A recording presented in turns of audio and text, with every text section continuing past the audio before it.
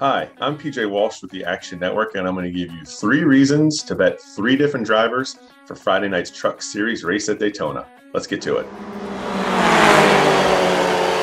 All right, we're going to get started with Grant Enfinger at 14-1 at DraftKings. He won this race 2 years ago. He drives for powerhouse team GMS.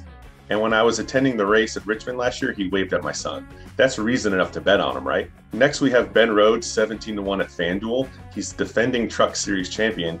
He won this race last year and actually led 20 laps at Talladega last fall. That was the second most. And third, we have Thad Moffitt at the very long shot price of $251 at BetMGM. First, he's Richard Petty's grandson.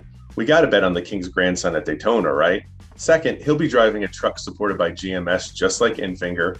And third, he's down to 60-1 in other spots, so go ahead and take that 250-1 right now. Thanks for watching, and best of luck betting on the Daytona races this weekend.